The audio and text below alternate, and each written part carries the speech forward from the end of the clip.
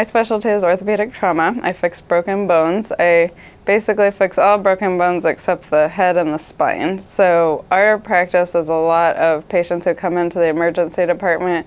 When they wake up in the morning, they think they're going to have a normal day, and then they end up with a life-changing event, and we help them get back to doing what they want to do. So our goal is to make them as calm and comfortable as possible, to help them understand that we're going to take the best care of them that we can right away.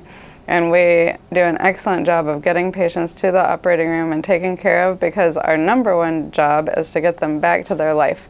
And the sooner we can get them started moving and rehabilitating and getting up out of bed, the sooner they're going to get back to their life. So it starts in the hospital with excellent care. We have an amazing care team of nurse practitioners, residents, PAs, who are all a part of taking care of these patients.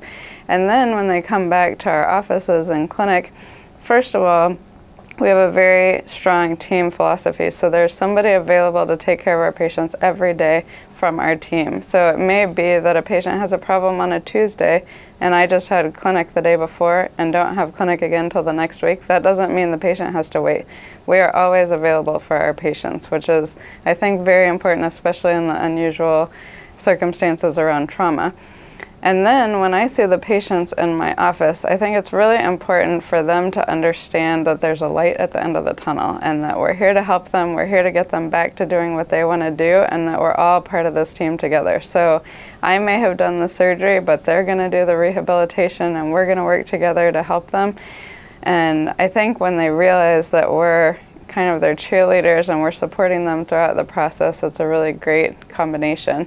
And they always, my patients, a lot of times, you know, when they're done with all their rehabilitation, I tell them that they're graduating, and they say, "Oh, thank you so much for all your hard work." And I always say, my part was the easy part. I put you back together, but you did all the work and got to where you are today. So I think it's really, you know, important to make that connection, even though we can't make the connection before the injury or before the surgery, to have that connection as we go along with the healing process. For orthopedic trauma, I think we are one of the best places in the country to get your trauma care. We have national leaders in our field who are cutting edge and who are actually teaching other people across the country how to do trauma.